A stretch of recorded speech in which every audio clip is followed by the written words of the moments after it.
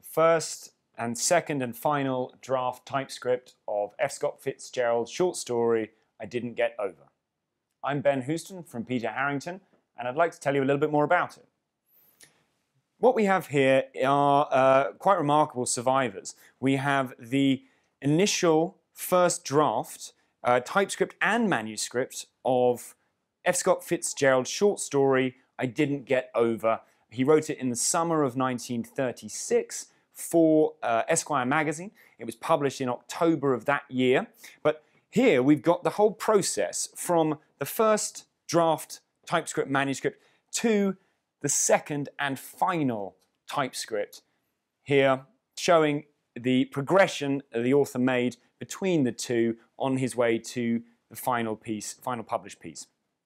Now these came from the collection of his typist, James B. Hurley, who was employed by Fitzgerald during 1936 to help him with his work, including this piece, and these were gifted to Hurley and remained in his collection there after the end of his employment at the end of 1936. Now, what's fascinating here is to look at the changes that are made. So, the most pointed, I suppose, to begin with, is the title. Here, in the first draft, we have the title as I Never Got Over by F. Scott Fitzgerald. And here, in the second and final draft, he's changed that in his hand in pencil here, I Didn't Get Over by F. Scott Fitzgerald. And you can see it's one of many changes, just even on this first sheet. Many changes here in Fitzgerald's hand, not to mention many changes in the first typescript, which has been triple spaced by Hurley just for that reason, so Fitzgerald could make these annotations and changes to the text. One other very important change that is made in the second draft and final draft is the coda that Fitzgerald has added right at the end in pencil here,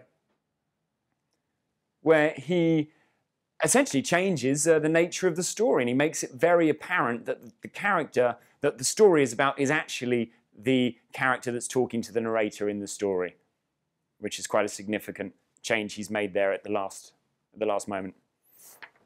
The story itself is one that focuses on guilt and on feelings of social inadequacy and insecurity, something that Fitzgerald would have related to quite heavily in 1936. In the summer, he was going through a very difficult period in his life. He'd just finished writing the articles for Esquire that have become known as the crack-up, which charted the collapse of his life and his depression and his attempt to renew himself through his art. So this is a really personal time for him, and a really fascinating time when he's essentially creating confessional journalism, and this story comes right at the end of that period. So a remarkable collection here of typescripts and manuscripts. If you would like to see the full details of this piece or any of our other pieces, please do have a look at our website.